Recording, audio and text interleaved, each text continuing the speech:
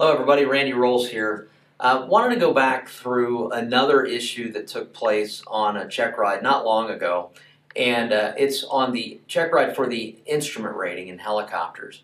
And a large percentage of the check ride oral questions that are unsatisfactory revolve around the primary versus IFR alternate airport requirements. It's very common that somebody going into the oral exam has the rote knowledge to speak on the subject, but periodically when we take that rote knowledge and apply that rule that they know to a practical scenario, that's where the knowledge breaks down. So I wanted to give you an example of a question that would be asked on an instrument rating portion of the oral exam. And this is related to 91-167 and 91-169 primary airport versus alternate airport IFR requirements. So in this particular scenario, we've given a portion of a terminal aerodrome forecast, the TAF. So you see it's the KABC airport. It was established on the 16th day at 11:53 Zulu. We have, of course, the time frame on the TAF, the winds, and then as it relates to the rule, 91-167 and 91-169, we now have a visibility requirement and we have a ceiling requirement. And in this particular case, we have 2 statute miles of mist and a 1,100 foot broken ceiling. So to apply that rule, we have to then look at the approach plate, depending upon if it's 91-167 or 91-169. In 91-167, that's the primary airport, and we have some rules associated with that. One is that at our ETA and 1 hour after, we have to have at least 2 statute miles visibility.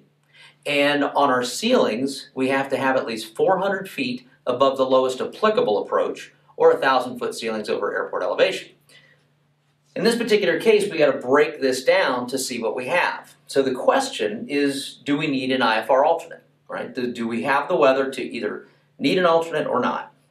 So the first thing we have to do is look at the ceiling. So we know we have visibility, so we're good there based upon the approach plate. It requires 1 mile, we have 2. However, we look at the ceilings and it says it has 1,100 foot broken. Okay, so we know what the airport has and we know that that's an AGL value, so it's more than 1,000 foot above airport elevation. However, the question is, do we have the 400 feet above the lowest applicable approach? So if I'm going to utilize this approach minima, which is what you see here, this would be located on the bottom of the approach plate, we're going to apply these values to that number within the TAF. Well, to do that, we have to know which one of these numbers is the appropriate value to determine that. So we have the one on the left, which is MSL, and we have on the right, we have AGL. Well, never do you want to put MSL with AGL. You should be always working AGL to AGL or MSL to MSL. So in this particular case, I can eliminate that value immediately. So we know what we're working with. Now we've got to apply the rule. So the easiest way, we already know that we have greater than 1,000 feet on the ceiling. However, does the 400 foot apply? So simply stated, I would just add 400 feet to this value.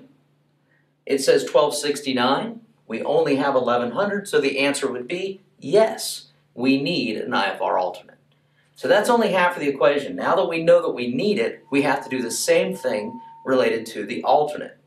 So in this particular case, the question does the weather, if we're simulating this, does this weather meet alternate requirements? Well, the process is the same.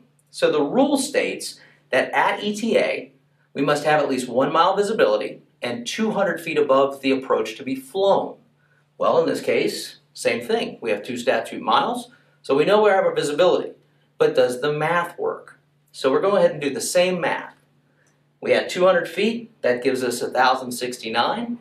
We're showing 1,100, so the answer is yes. It does work for the IFR alternate.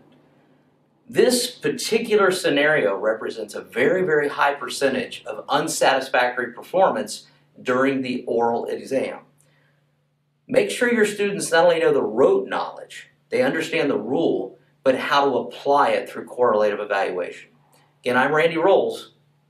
Take care.